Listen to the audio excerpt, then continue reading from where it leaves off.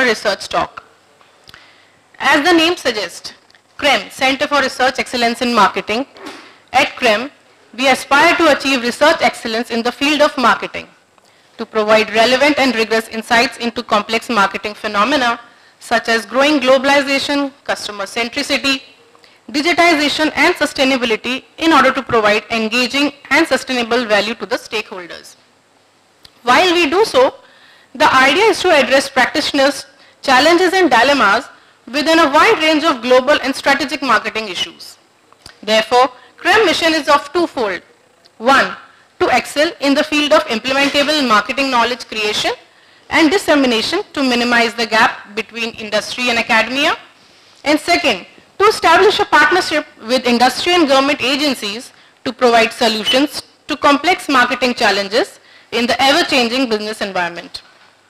And to achieve this mission, the center envisions to develop a collaborative and networked community of academicians and industry practitioners to create a rich experience and foster learning in marketing research. Further, at CREM, we not only focus on mainstream business issues, but also intend to serve government sector agencies, non-profit organizations, and policymakers, helping them with insights into the area of citizenship engagement, social innovation, grassroots innovation, and Make in India branding. The CREM team constitutes the best in the field, both in academia and industry. And today, we have among us one of our advisory board members, Professor Werner Reinartz.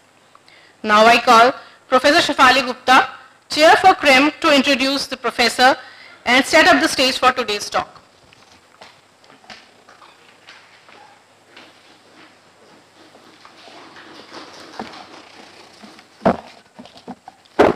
Hi, good morning everyone.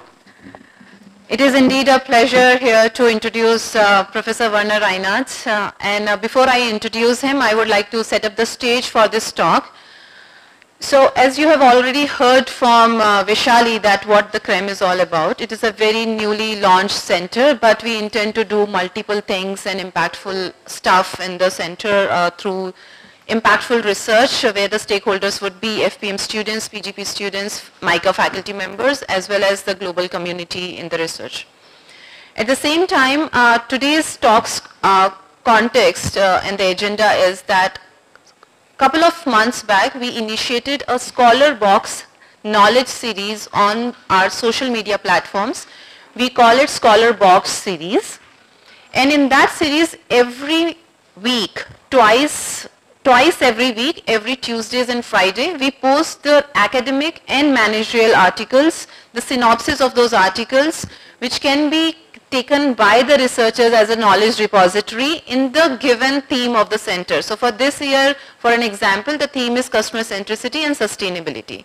So all the articles are being posted on our social media handles, the synopsis of the relevant articles, from the inception time to how the customer centricity and sustainability domain is being building. We are putting that there. And at the same time, while we do so, we had the intention to set up the Scholar Box talk series. So now today, we are glad to have the inaugural talk of Scholar Box talk series with our one of the advisory board members, Professor Werner Reinartz. So thank you so much for being with us, Werner. And now, I know Werner doesn't need any introduction, but you know, I certainly would like to say a few words about him. So Werner Reinartz is a professor of marketing in the University of Cologne, Germany. Further, he is a director for the Center for Research and Retailing, which is one of the largest applied research center in the Faculty of Management and Economics. And he is also a speaker of the research initiative, which is Digital Transformation and Value Creation at the University of Cologne. Before that, he was the COA Chair Professor of Retailing and Management in NCR, France. He holds a PhD in Marketing from the University of Houston, Masters from Henley Management College, England, and graduation in Economics from Munich University, Germany. His research interest is at the intersection of CRM, digital marketing, retailing, sales, and advertising. In particular, he is interested in the questions of how firms can compete successfully in mature markets, marketing mix, efficiency and effectiveness, and the successful management of lasting profitable customer relationships. His work has left a keen footprint in an academic context. He is the highest cited researcher across the entire Viso faculty at the University of Cologne, the highest cited scholar in top marketing journals outside the US. In the terms of research productivity among the top ranked economists, his total Google Scholar citation count is 23,862 by January 2023, and his research citation G index is 147. His work has won various highest academic awards in the discipline such as AMA Doctoral Dissertation Competition Award, Don Lemon Award for the best dissertation based on a research paper, then MSI Paul Root Award, twice he has won that award, finalist of the Odell Award, Vardarajan Award for early career contribution, and State Foundation Journal of Marketing Award for long-term contribution to the marketing discipline. He has published extensively in the top-tier journals in the field of marketing such as Journal of Marketing, Journal of Marketing Research, Journal of Consumer Research, International Journal of Research and Marketing, Journal of Retailing. In 2018, he has been named co-editor for IJRM, one of the discipline's top journal, and furthermore, he has been the long-standing area editor at the Journal of Marketing and Journal of Marketing Behavior, as well as long-standing editorial board member for top journals like JM, Marketing Science, IJRM, and Journal of Retailing. He has over 54 journal publications, 7 books, 23 book chapters to his credit. He is one of the highest published management researcher in the HBR, the most impactful applied management journal globally, and almost 24 contribution in HBR, Harvard Business Press publication.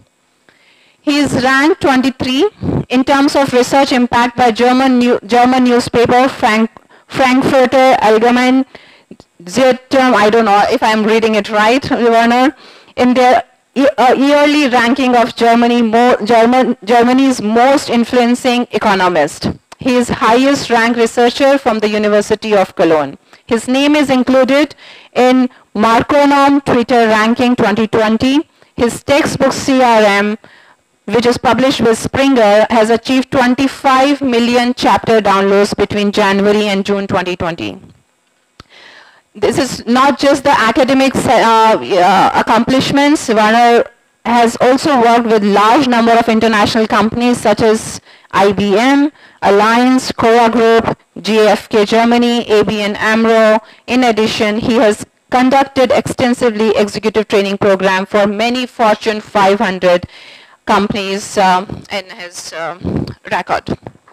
So we are extremely delighted and glad to have Werner with us and looking forward to his talk. Yeah. Welcome, Werner. Thank you very much. Does it work? Thank you very much, Apali, for the introduction. Good morning, everybody. Thank you for having me here and being invited. It's my great pleasure to speak to you today and share some of my thoughts with respect to customer centricity. I'm also curious to hear about your feedback, and I have a couple of questions in between as well, so we get into a discussion and discourse. Please don't feel free to ask questions. And yes, let me start with my summary of thinking with respect to customer centricity. I've been coming from Mumbai this week, giving a presentation there at Wellinkar. Being now here at Ahmedabad is the second time that I've been to Ahmedabad, and really enjoy as always, the visit and the trip to India and its many facets and colors in its truest sense. So anyway, so let me start here. No, this doesn't go forward. Why not?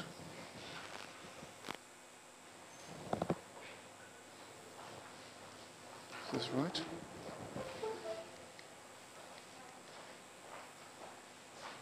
Is this the right one?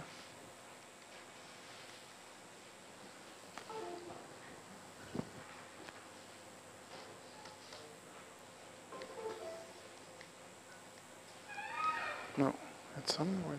Is this the right? Do you have another one?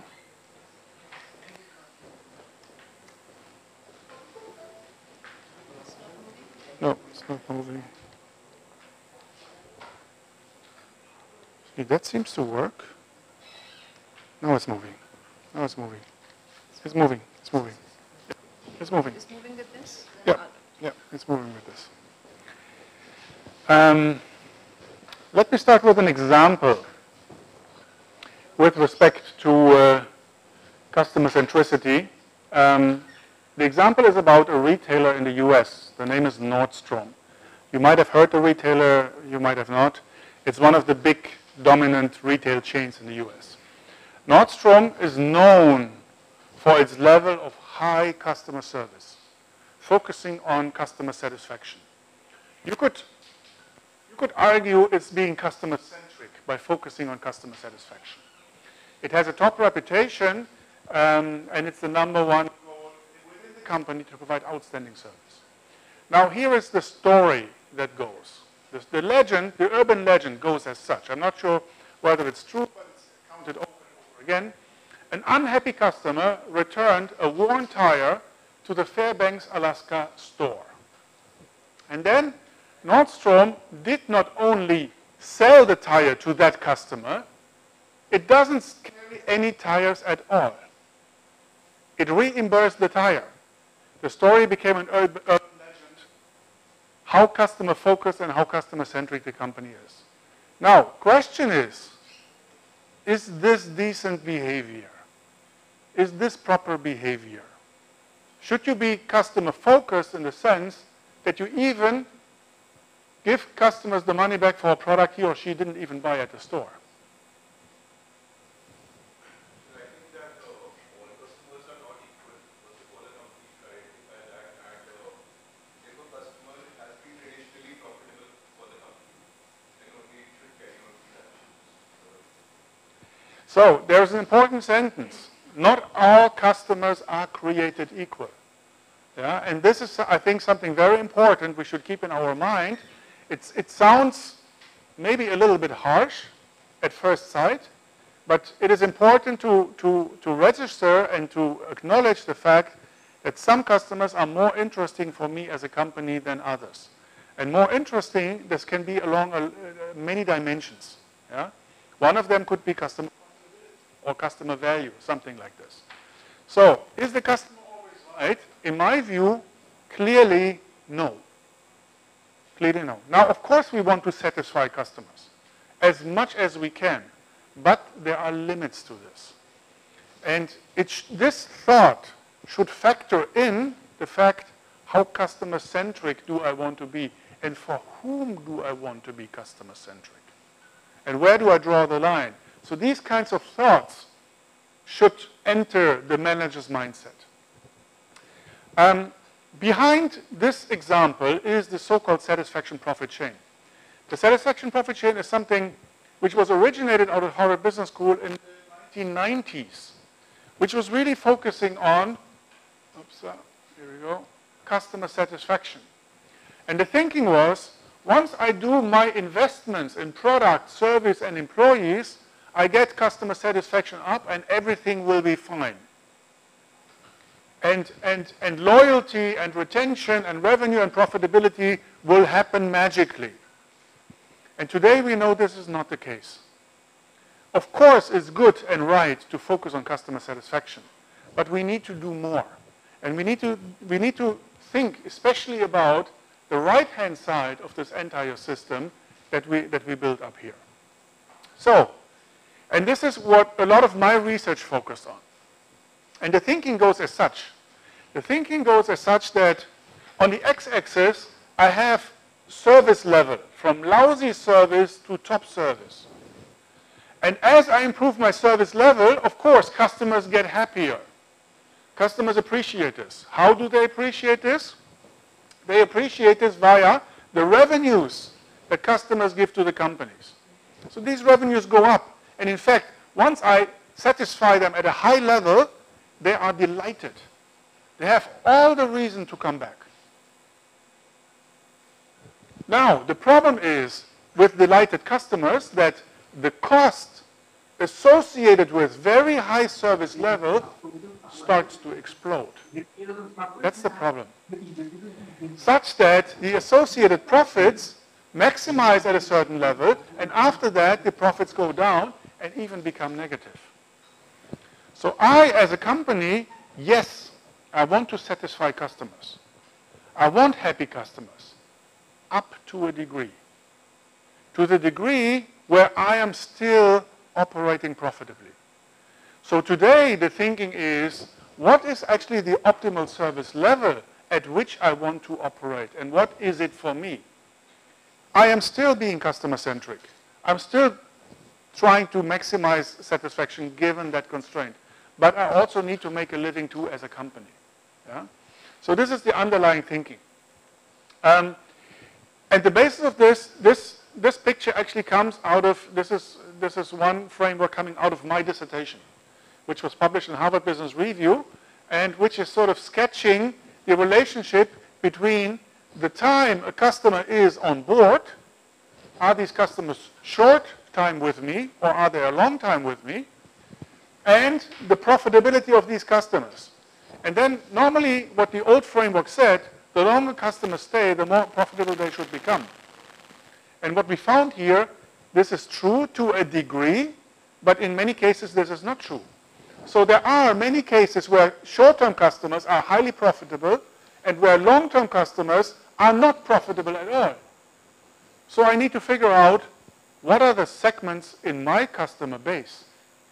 And from this, how do I treat them differently? This is exactly the customer heterogeneity. Some customers, of course, these are the greatest. Being with me for a long time and highly profitable, I want to have as much as possible, but then also I need to do something different to these customers. In some way or fashion, I need to identify where are they located and how do I treat them accordingly. Yeah? And this does not have anything to do with not being customer-centric. But I'm paying also due respect to my own profitability goals.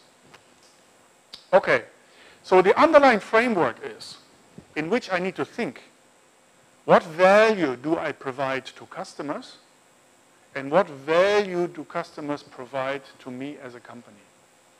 And if you span up this space, then you get 4 different segments. And of course, in an ideal world, you would like to have customers who provide great value to me and that I can provide great value. Because if I provide great value to customers, what do they say? This is my company. I have every reason to return. It is very hard to avoid a satisfied customers to return. Yeah? So that is an ideal situation because I'm playing off of my strengths as a company. But there are also customers who really appreciate what I'm doing, but they're not returning because they're consuming too much service, they're calling too much, they're returning too much, they have too good credit policies, etc., etc., etc. So they're consuming a lot, although they appreciate really what I'm giving to them. Yeah? So the challenge is, and the implication is, I need to treat these customers in a very differential fashion. And that, in my view, is also being customer-centric. Yeah? And now I can think of all the tools and goals and implications for managing customers, because I manage the relationship. Managing customers means I allocate resources to customers. I'm being lenient to one customer, but not lenient to another customer when it comes to a return, for example. Things like this. Okay. Now, this was the 1990s. And from there, an evolution has happened. This system, what I just showed you, is valid until today and will be valid going forward. Yet at the same time, research has explored many facets of this since the 1990s, service profit chain, loyalty, customer profitability, etc., etc. And I want to take you on this evolution. So this is where it started in the 1990s, customer satisfaction on the very left-hand side. Then came the service profit chain. And then we started extending the service profit chain from just focusing on satisfaction to customer loyalty, customer retention, customer profitability. This was the time when I actually worked on my dissertation, and I worked on exactly that problem. What happened from there? Then the entire domain of CRM got fleshed out. So we were looking at joint acquisition and retention strategies, customer retention as such, cross-selling, creating indirect value. V. Kumar has worked a lot on this. Customer win-back strategies, CRM in an online environment. And we also started to look at how can we link all of that to the value of the firm, so becoming even more aggregate. Are firms who do this very well being perceived by the capital market as more valuable? Question mark. And then from there, we moved into multi-channel CRM, social CRM. Now other customers, joint customers come in. We look at customer engagement and customer experience, which was the natural evolution of this entire domain. And then finally, and along the side was this notion of loyalty programs, which has been accompanying us for the entire time. So you see researchers working on this topic over time. Recently, we have been looking at point management. So how do we need to design our point system such that customers consume it, they consume it in the way that we want it, etc., etc. Once we let customers' points erase, they don't like it, what does this mean to the entire system, etc. And this issue of customer base analysis, customer activity. When is a customer a customer? I don't tell a mall operator, I don't tell Nordstrom whether I'm a customer or not. I'm just coming. And then I might not be coming for a year. Am I still a customer? Am I be counted as a customer? What should the company do with me if I'm not coming back within a year? Should they try to regain me? If you would ask me, I'm still a customer, but I just didn't have a need. Things like this. So customer base analysis has been accompanying us for the entire time. And then the latest, and this is what I'm going to speak later on, is customer interface management. Who is owning the interface to the customer? So there are some interesting implications in newer research for that. Who is the legitimate owner of a customer relationship? Of course, nobody owns the relationship. But who legitimately plays out the last mile? And there we see some interesting developments with respect to brands and platforms, etc. Okay, now, when we look at various topics, and I just counted the Google Scholar citations of just the top 5 publications in every respective topic, we see that this domain, CRM, has had a massive impact on the marketing literature. So our entire thinking in marketing really has been developing, has been moving forward, has been influenced by these kinds of topics. And these are just the top 5 publications in their respective domains. Likewise, when we look at what companies do, these figures show the evolution of customer relationship management software investments globally. And this has been evolving from 2020, 50.3 billion. This is the single largest enterprise software category investment. Across all software categories, this is the single largest. And this is going to grow further still to this humongous number of 123 billion globally. So this shows you where companies perceive to be the bottleneck.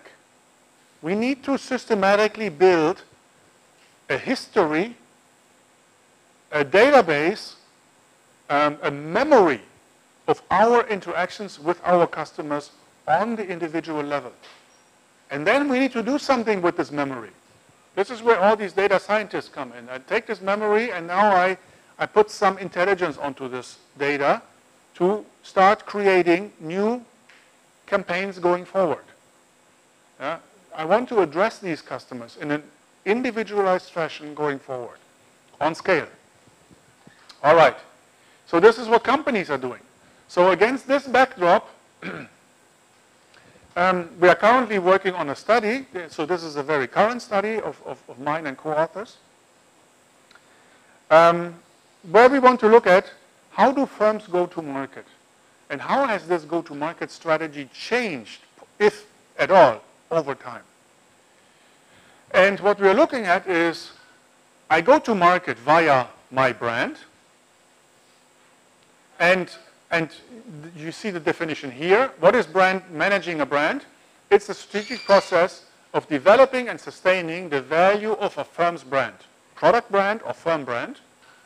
It identifies and differentiates firm offerings from competitors to create distinct market value. This is what you do when you go to market with your brand. One way to do it. The second way, you practice customer management in all of your frontline activities, in all of your operations, in all of your thinking, in all of your resource allocations, in all of your rules, in all of your hierarchy, which is the strategic process of increasing the value of a firm's customer base. It involves identifying and understanding the customers that a firm can most profitably serve, and then bring the resources to these customers. Different internal configuration, different internal practices, different internal marketing organization, etc., different KPIs. Now, I had no clue. I didn't know. It was just, I was myself wondering, what do firms do predominantly? How has that changed over time? How is that different in the healthcare industry versus finance industry versus retailing versus energy versus da-da-da? I didn't know. I wanted to find out. So we embarked on this research project. What did we do? How can we find out what a firm is doing? There might be different ways, but we found an interesting, I think I like it. We found a new way. So I just give you two examples. We looked at yearly reports. And yearly reports is how companies speak about themselves, about their results, about their plans, about their strategy, what went wrong, what went right, what we want to do. So we thought, let's use these official channels of a firm to sort of start interpreting how a firm talks about itself. What is important to us? So here you see two statements. First statement from Urban Outfitters, talking in their yearly statement or quarterly calls about their marketing strategy. We were particularly pleased with how well the brands transitioned into early spring. In the current quarter, similar to the fourth, we expect higher market brand penetration in apparel. As the year progresses, we expect market brand penetration to normalize with the mix of our own brand product. Now, lo and behold, what is this company doing? What is this company doing? It goes to market via its brand, unmistakably.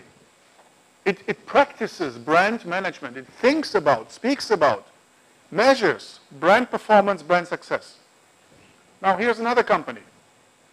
First, we plan to continue to scale up our sales and marketing with a focus on acquiring shipping customers. We have seen a significant increase in the average lifetime value of the customers. Further increase customer lifetime values. Acquire those customers. What is that language? This is customer management. Very different. So, we thought, can we identify a firm's strategy by looking at how they talk? Because I don't know how companies function inside. I'm not sure they even will tell me. And whether they will tell me the right thing. And probably every company will say, yes, our brand is important. Yes, our customer is important. And it would be a lot of work. But let's take these sources, which are public, and let's run down a content analysis on this, using AI, and then see, this is what they're doing. This is what they're talking to the investor community. So this is what we did. So we have publicly quoted firms. we look at the text, quarterly earnings calls, annual reports. These are the documents. We develop a measure of focus on brand management and customers. This was the novelty. This is what we developed. What constitutes brand management? Which kind of words, phrases, sentences? What constitutes customer management? Which words, phrases? So, we use self-disclosed information to measure the focus. We identify the dictionaries. This was one of the novelties of the research. And then we observed companies, and we have 101,000 quarterly observations, huge data set. Yeah? This is where the AI and the automation comes in. This is the new marketing research, large numbers. So, and here I give you a flavor for, these are the kind of terms that come up when you do brand management, when you do customer management. And these are different terms. Yeah? And how often they appear. And then we relate them to the size of the text. So it's a proportion of the text. What proportion of the text talks about customer? What proportion talks about brand? And of course there are mixes. Some companies talk about both. Yeah? And which terms do they use? Okay. And here is the result, big picture. We look at a complex model, we look at drivers, antecedents, consequences, but here's the big result. Over time, and this is a long time period from, this was 2003 till 2020, long time period. This is the practice of brand management across all industries, very broad set.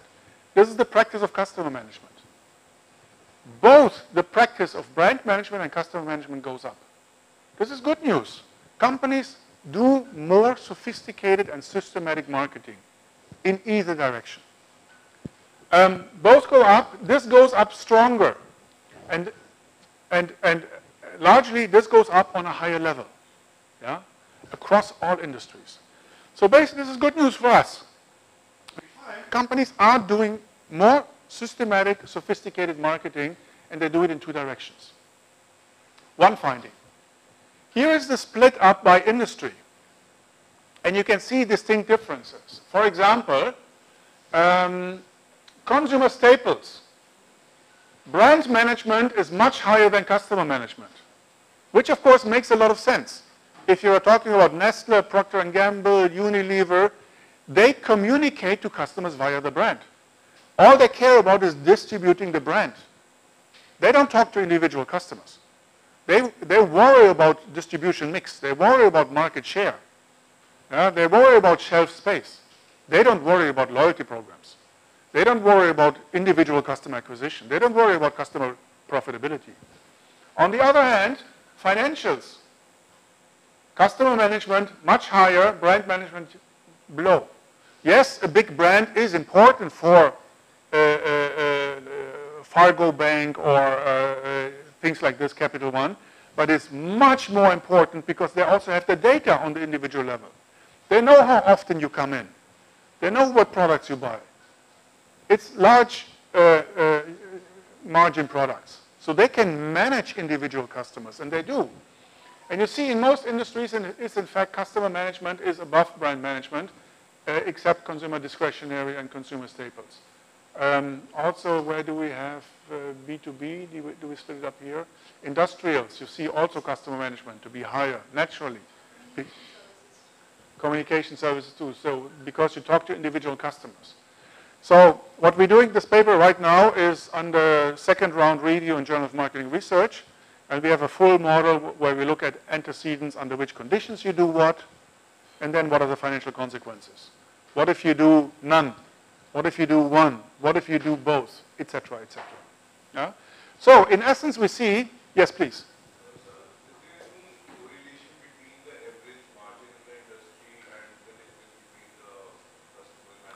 Definitely, I would agree to that. Between the average margin, so I would say between the absolute margin for a customer. So the absolute margin for consumer staples is very low. Yeah? So you just cannot afford to put expensive individual customer management schemes into place. In B2B and other in finance, the individual absolute margin is much higher, so you can actually afford, and it's important to separate the unprofitable from the profitable customer. Also here in Staples, it is very hard as an individual customer to be unprofitable. Yeah? It's virtually impossible. Whereas in financials, you can be very much unprofitable as an individual customer. Yeah? So there are a bunch of correlation elements. Yeah. Yeah. So is it possible that with the intervention of technology, like for example AI or chatbots, image technologies, somewhere we can have this gap minimized between the brand Yeah. management Yeah. even though where the margins are low? Yes, I think so, possibly. But I think what will happen is once technology kicks in, and it does already, both curves will shift up. So it will be even easier to do brand management. It will be even easier to do customer management. So I'm not sure they're closing, but both curves shift up. And this is happening right now already. So even, I would say, brand management companies are more and more able to do some little customer management, things like this. Or build smaller brands that cater to more specific segments. Yeah, yeah, yeah. Okay, so having said all that, where do we go from here?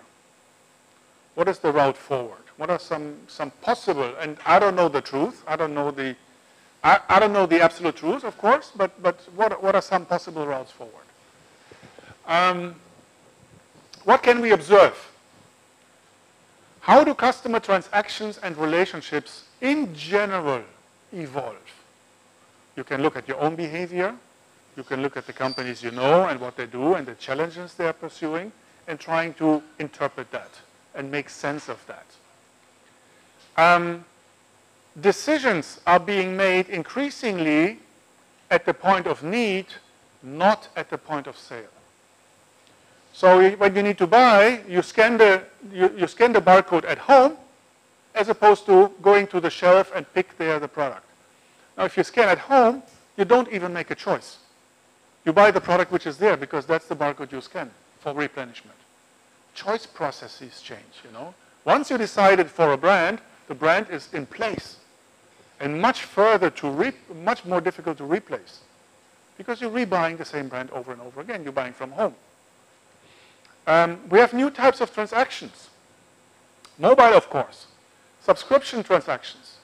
Bot-based transactions. Automated transactions. For example, the German manufacturer of washing machines, Miele, they now have the system in place where they sell you the washing detergent in a box. And it gets replenished like ink for the printer automatically. Once the box is becoming empty, it's being sent to your household. So they're excluding the detergent manufacturer completely. And they're appropriating that margin. You know, it's something like a subscription. Yeah? Automated buying. You don't worry about, oh, do I need washing detergent anymore? Things like this. Yes?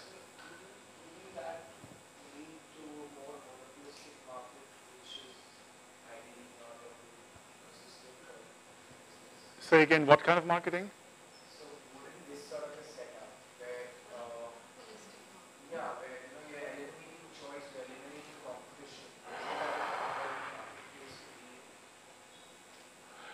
competition, well, in this case, you use the word monopolistic. Fine, no debate. However, what the manufacturer does, the manufacturer says, I'm selling you the washing machine once. And Miele is a high-end product. They last very long, 15 years. I want to be more often with you in touch. I don't want to be in touch with you every 15 years. I want to be in touch with you every month. That's a legitimate goal. I want to have a relationship with you as a customer because I want to sell you a stove too. And I want to sell you a refrigerator too. But in between, I'm happy to sell you detergent. So that's the thinking of the manufacturer, and I think that's very legitimate.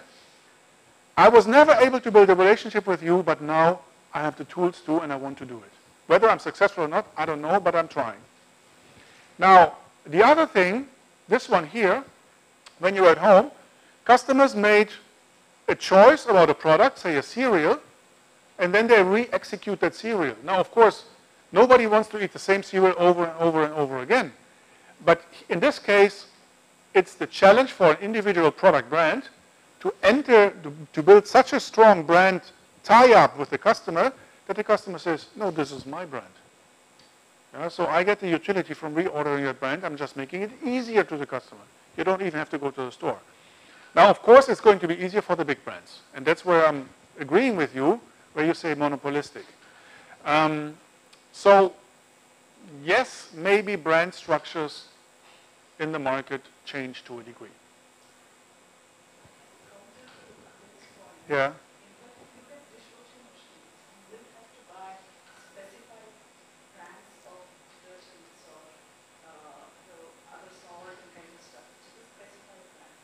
So I'm happy to buy that because the machine feels well. If it is my choice, I know which is better, which is not better. So it is a matter of more than customer relationship. I think it's about the product. It could be looked at from that perspective as well. Because in the washing machine market, of course, we have detergents which are prescribed, and of course, if a new person is buying the detergent, they're not very sure because which one. Yeah, that's on top.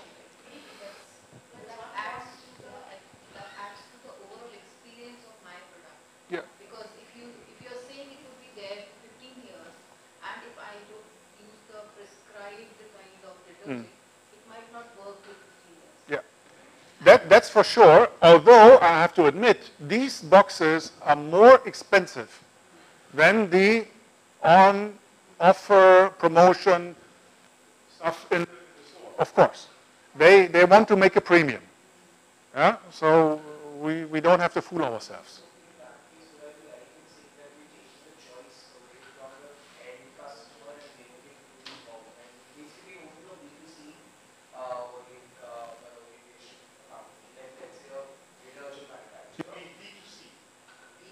B2C. Manufacturer would earlier fall in the consumer satisfactory box and they would be targeting the customer to brand approach. Yeah. But in this case, they would move to a B2B approach. They would be targeting washing machine manufacturers. Of course, there will be white label suppliers. Yes. Then they may even restrict their approach from a brand to a customer because the customer is changed.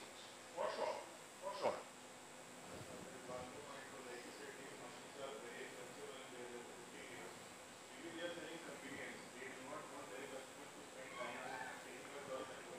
Absolutely. This is part of the proposition.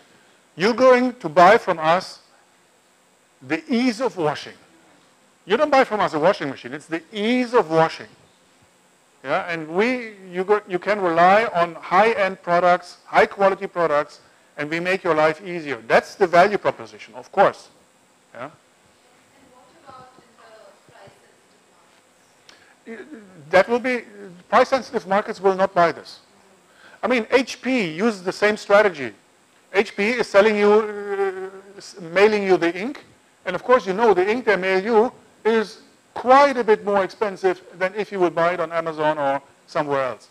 But there is a segment out there who values this convenience. And who says, I'm willing to pay that, I know I'm probably paying more, but I don't have to think about it, out of my mind, finished story. And there are other customers who are price sensitive who will not follow that strategy.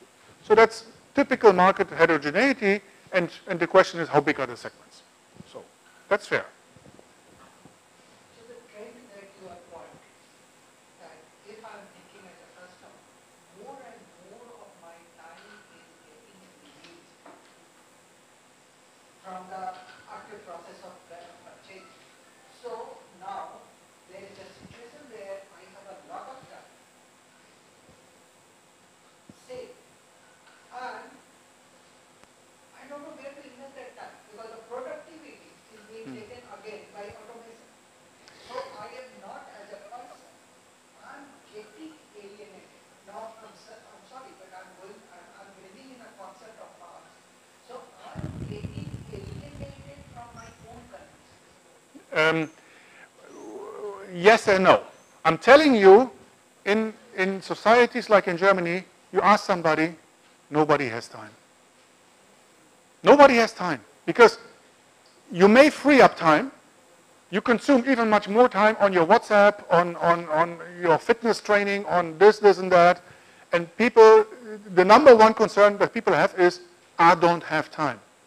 Now we have all these wonderful machines who do all this work for us compared to 30 years ago, 40 years ago. And still people don't have time. I mean, this is a little bit strange. And you go to the US, it's the same fashion because people develop new interests.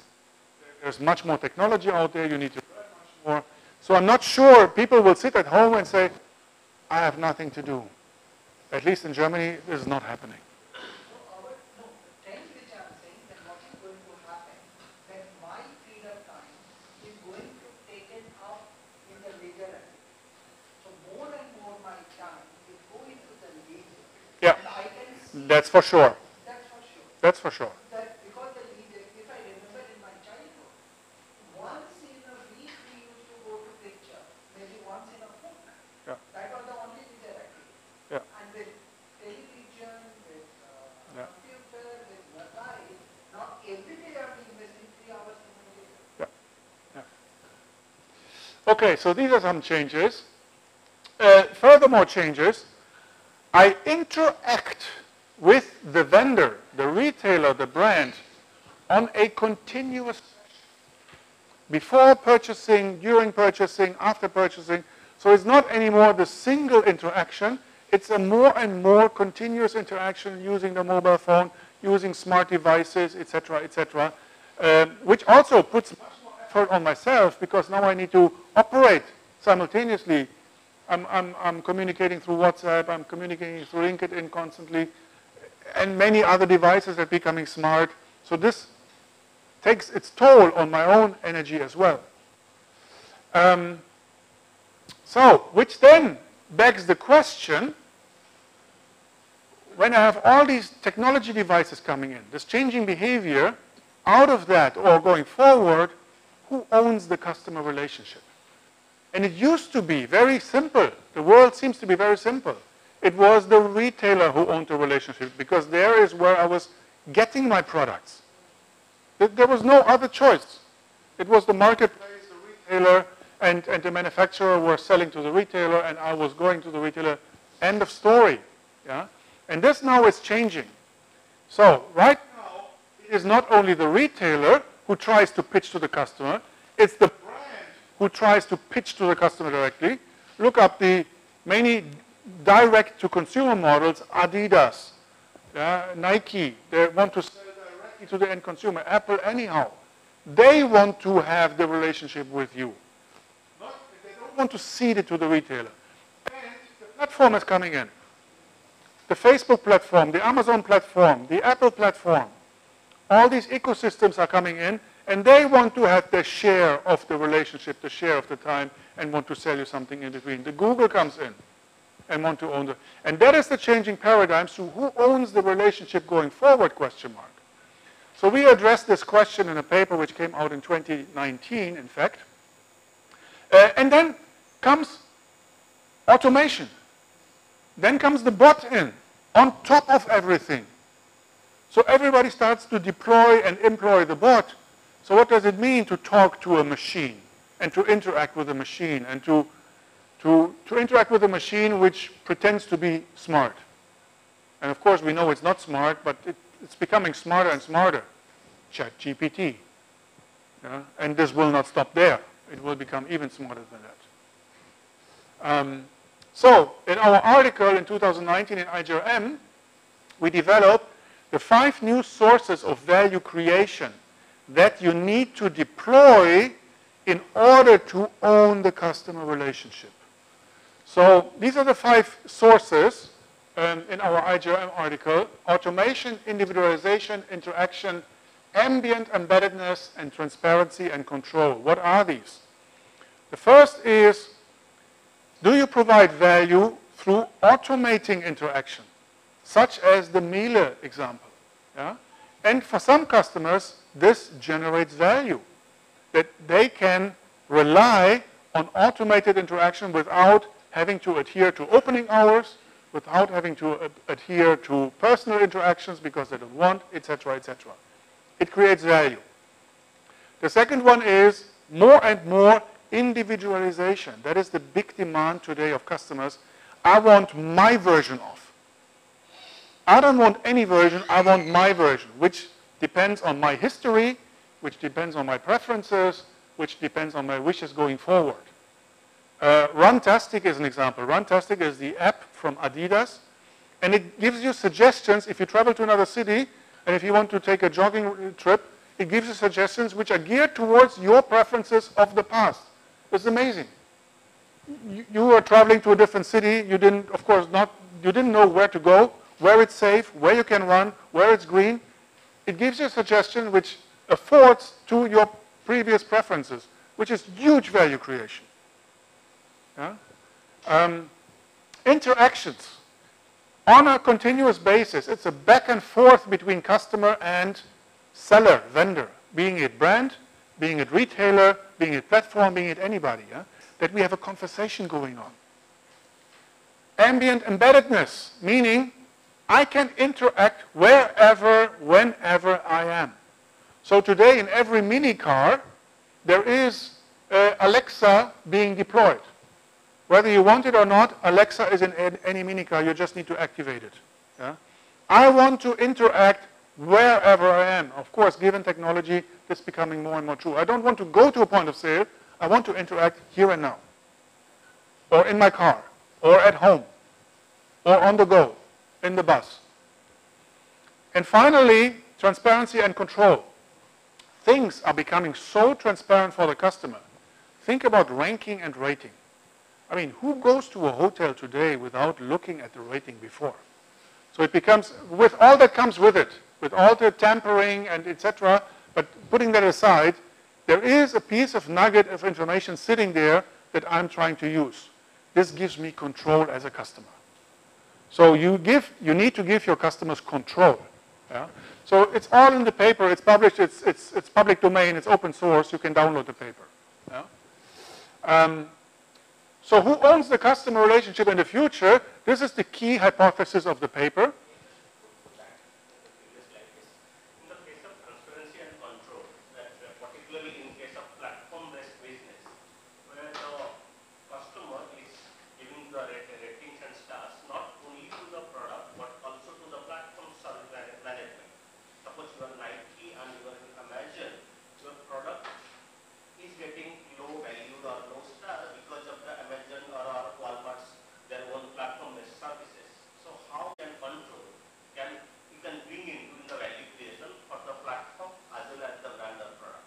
Yeah. So how you bring that balance in transparency and control? You say the rating for the product is there and the rate. Nobody knows that if Nike is on Amazon and that particular product is getting low ranking and low stars because the Amazon could not manage that customer relationship well. Oh, interesting. Yes, interesting. So basically what Nike says in that case, you know what, Amazon, you're not managing my brand very well. I want to manage my brand. I have a huge interest. I'm speak to exactly this point in a couple of slides. This is going to be the new development. What is the role of the brand? How should the brand, because the brand is really coming under pressure. You have Google Shopping, you have Amazon, everything is there. Who needs more? The brand is suffering because you have this humongous transparency and I don't want this as a brand. I actually want to have a much better quality of relationship with the customer. I don't want to have this reduction to ratings and price.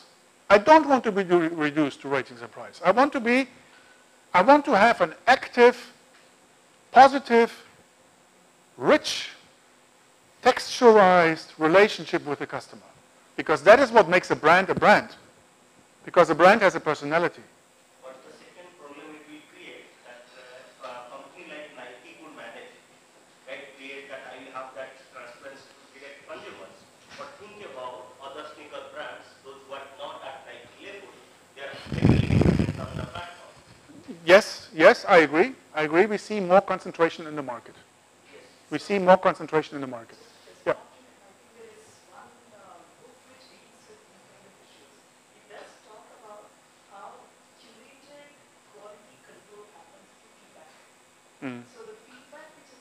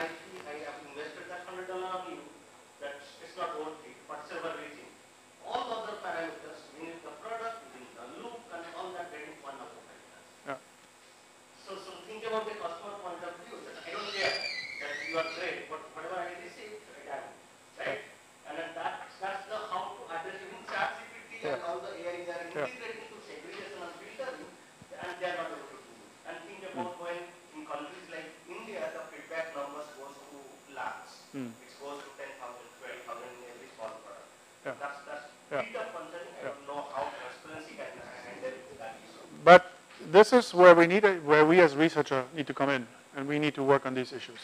Yeah? Okay, so in the past, as a retailer, you compete and you succeed because you provide logistics, assortment, information, the transaction itself, and ancillary services. These were your factors that you need to accomplish in order to succeed in the marketplace as a retailer at the point of sale.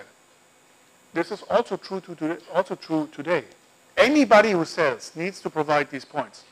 Yeah? You need to provide logistics. You need to get the product from A to B. In addition, however, today, you need to provide these ones as well.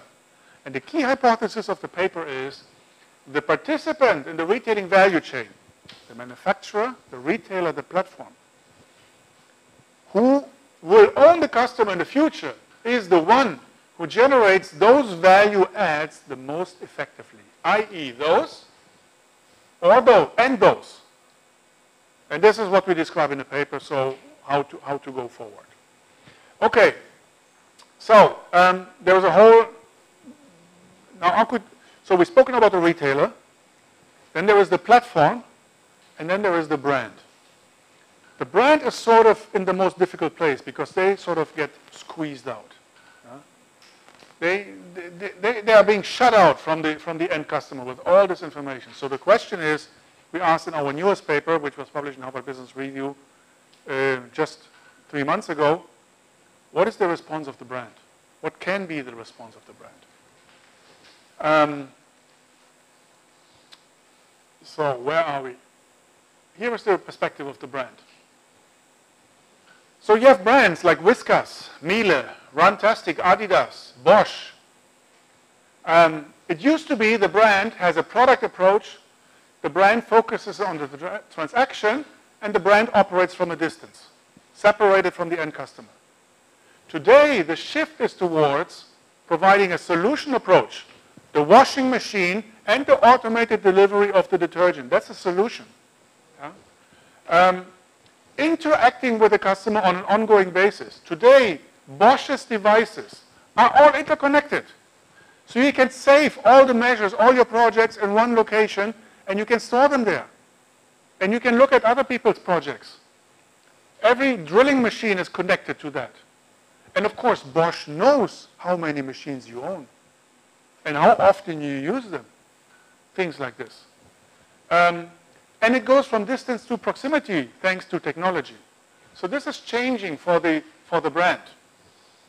So this is where we speak, and of course with the help of Internet of Things, and this is where the brand moves from shelf presence to verticalization to this notion of brand as a platform. And this is I think, fairly new.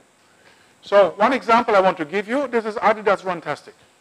Runtastic used to be an independent software company, which they have bought and integrated it in their offering. So today it's all about making their original products, a shoe, intelligent. This is all the purpose. So it used to be Adidas was selling its products online, e-commerce. You can buy this shoe, that shoe, da-da-da-da-da. Here's the price, we ship it, end of story. Now comes the solution approach. They buy Runtastic and other software companies, so they have all these devices which you can carry and that measure your activities, your training, your runs, your jogs, your bike rides, etc., etc. And it goes towards the project approach. Adidas says, well, I'm buying shoes, but what I really want to do is I want to run a marathon. That is the product I want to have. So now Adidas helps you to run a marathon, and you specify. That's my weight, that's my age, this is the time horizon I have, and now I'm giving you the entire training schedule. This is what you need to do in terms of training. How often? How much? Is it feasible? This is what you need to do in terms of diet. The entire approach of train, eat, sleep, they give you via software. This is what the customer wants to solve. His or her problem, the marathon. I don't want to own shoes. That way, the brand becomes a companion to the customer in his or her life. And that way, the brand attaches new meaning to the relationship, which in Amazon can never do. Amazon provides you the cheapest Adidas shoes in the fastest way, and you can look at which shoe is highly ranked. Yes, Amazon is great on this. But it's not a good companion. And it's not helping you to run the marathon either. So that's the route the brand is going through. So,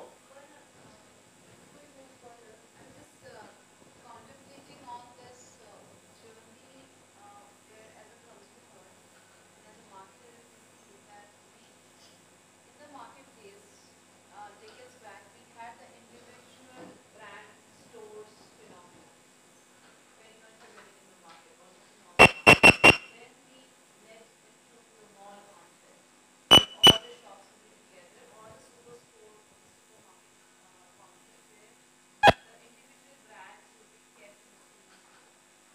Then we said that we have an e-commerce platform where the platform will provide, you just put the shoe and all the brands will just use the price comparison or performance comparison price. Now brand as a platform, say 2 steps back and said that we are moving towards brand as a platform. Are we again going back to the same concept of individual store phenomena, but not more as a order one, but more as a platform one, integrated in the technology, where every time I buy a new set of shoes, I need to have a different set of software to be launched. The previous one has to be technology plays a big role. I completely agree, and I come to this. But the challenge of the brand is, I don't want you to look left and right. And in any store, you can look at left and right because there is an assortment. The brand doesn't provide you assortment. It only provides you assortment within the brand, but not outside the brand. So the brand really wants to constrain your view on the world. But it wants to make it so powerful that you say, yes, I'm sure there is something outside, but it's not relevant to me.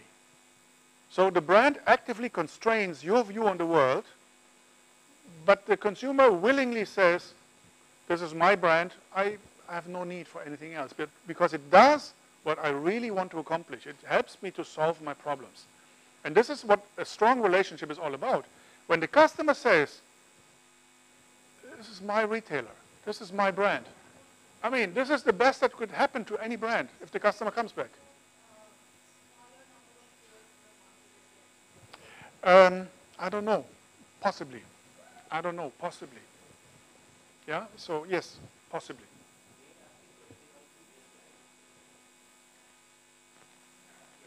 So on to product approach, solution approach, and project approach. It is true that primarily we are moving towards from product approach, solution approach, and project approach.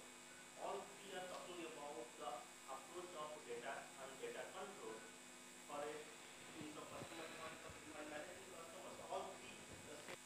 And more control on data, more management of data to address one to other. More data here. Yeah, that's exactly saying that so less data, you have basic Yeah. data product approach. Yeah. With more data, you are getting and more control over data because of the Yeah. so in India that if we are getting into that cookie policy that getting it approved in Yeah. our parliament, Yeah. so that will restrict the project approach. Yeah. And that may have solution also. Yeah. But primarily everything is boiled down to the point. Any brand doesn't matter which brand and which commerce. If you have a data control to a particular point, so we have to follow one of those. It's not new. It's about This is the general path we're walking down. I mean, this is why data scientists are in prime demand in any country, right? It's not data policy. It's the ability to handle and analyze data. Yeah. If you link it to marketing, this is under great demand from companies. Somebody who can handle data, interpret data with respect to marketing. As opposed to used to be somebody who can talk to the advertising agency. Oh, I think this campaign is great. I like this campaign, da, da, da, da, da. No, there is no liking today. It's all numbers. Yeah. Okay, I want to make a final point to not run out of time. I think I am already out of time.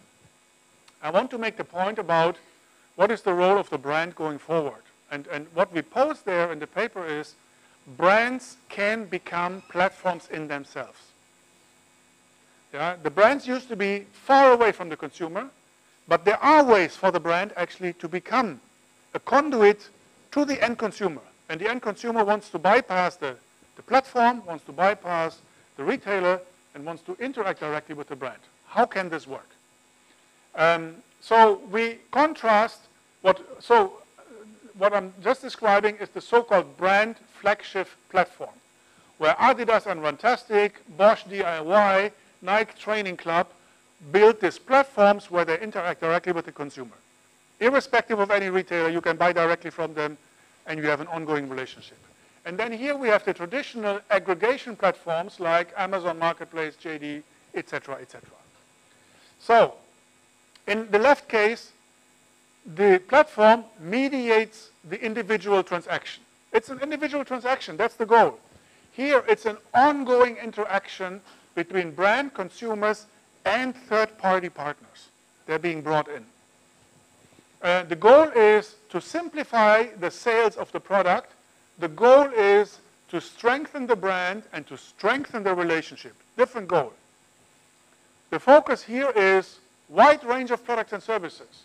The focus here is one category, deep. Maybe adjacent categories.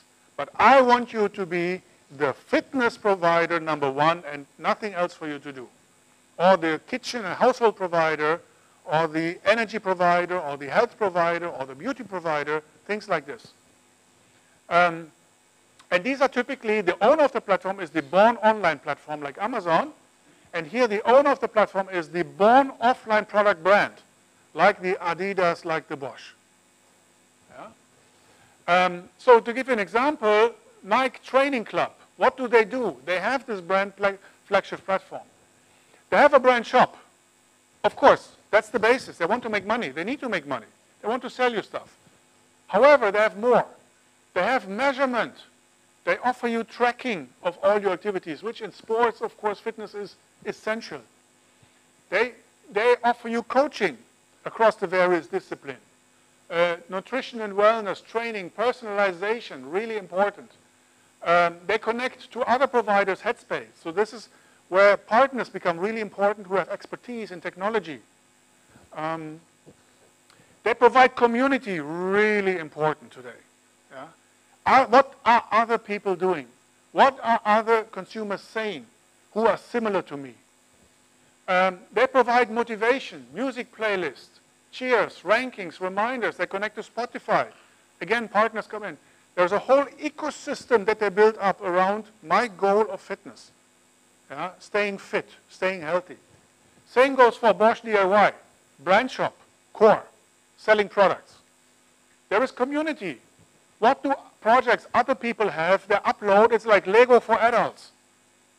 What I can engage in, you know, doing a sort of renovation project. They have an overview of you can register your equipment, save invoices, online magazine. Instruction is a big thing. How do I do certain things for the hobby DIY person? And again, motivation, challenges, points, awards, ranking, an entire ecosystem they build up around the brand. Yeah? This is a brand flagship platform, and this is how they provide value. So, in principle, what's the principle behind it? You have a core offering, DIY machinery, running shoes, running gear, and then you build, like an onion, complementary aspects around this, which are close to it, like tracking, which are further apart, complementary products and services, tracking equipment, events, and then nutrition, adventure, sleep, food, etc., and that's where partners come in.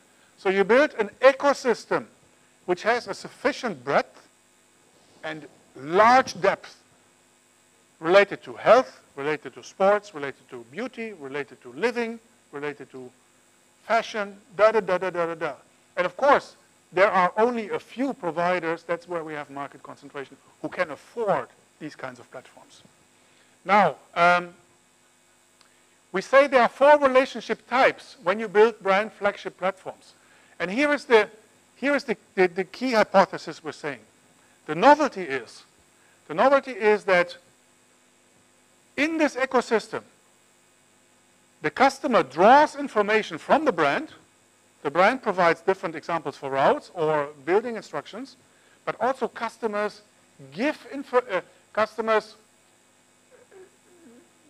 draw information from the brand, but also customers give information to the community. So we have this exchange of information, and this is what we call crowdsourcing. Value flows from the platform to the consumer. The consumer draws information from the platform, and crowd sending. Value flows from the consumer to the platform. When you do a rating, it goes to the platform and it helps other customers. When you rate a track, it goes to the platform and helps other customers. So the information flow is two ways. And only through crowdsourcing and crowd sending, a brand flagship platform can be realized. Yeah?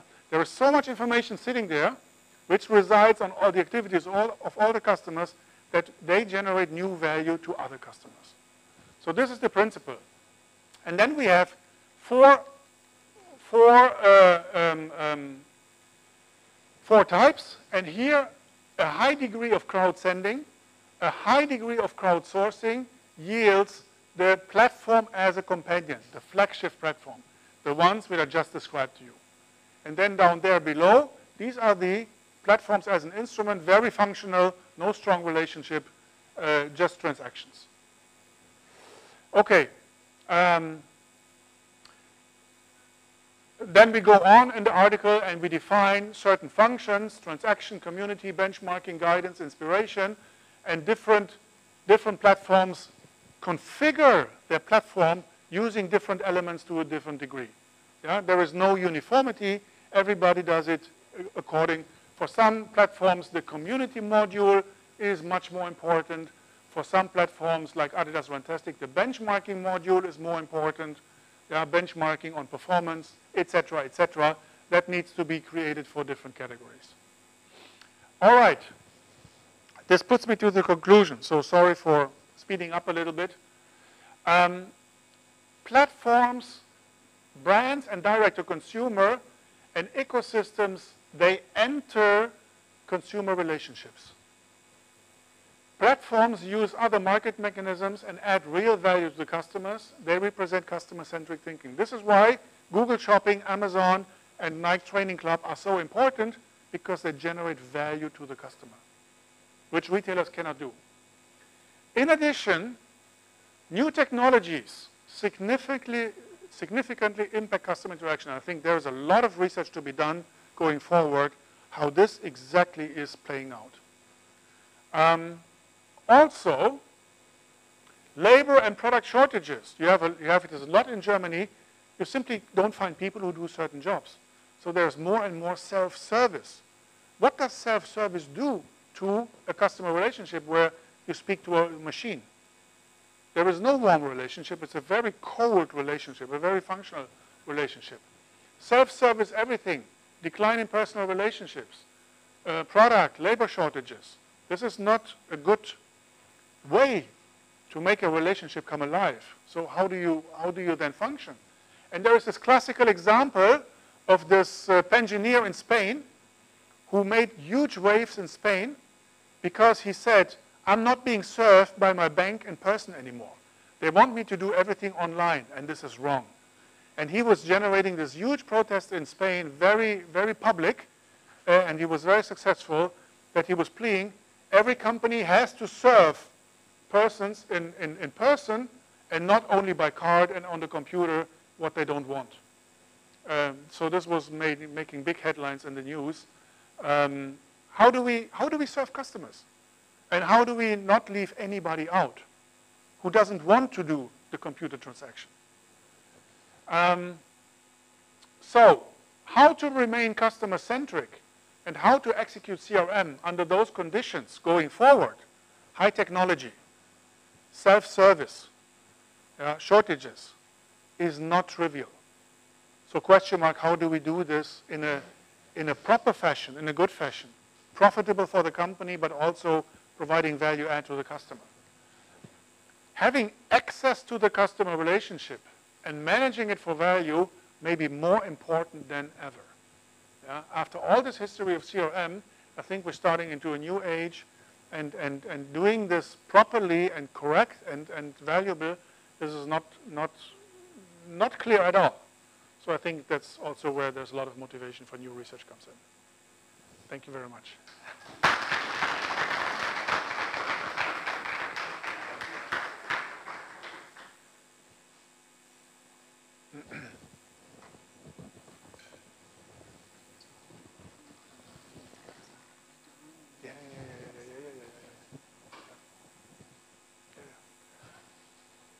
Thank you, Professor Werner, for such an enlightening and insightful talk. I would like to invite Professor Shefali Gupta for giving us the thank you.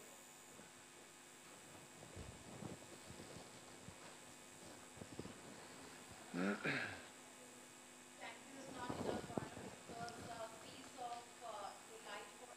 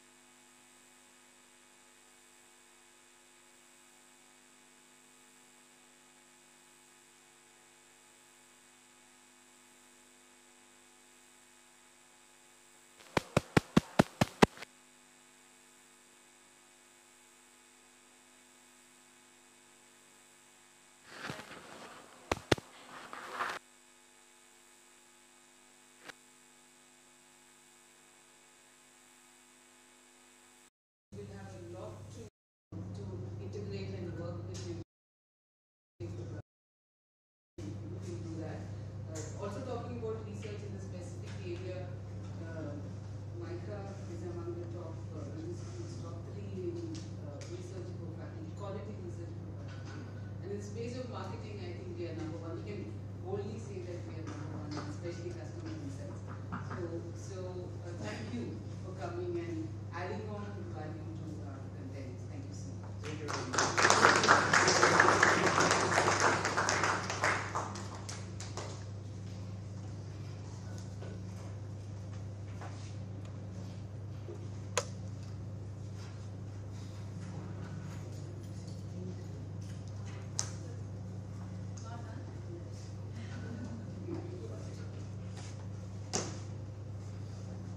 So you just stay back for a group picture. So if everybody can just come and present.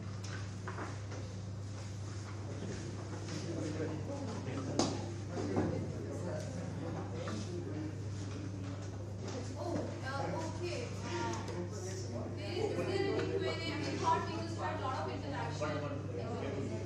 Do we have the questions? Yes. Oh.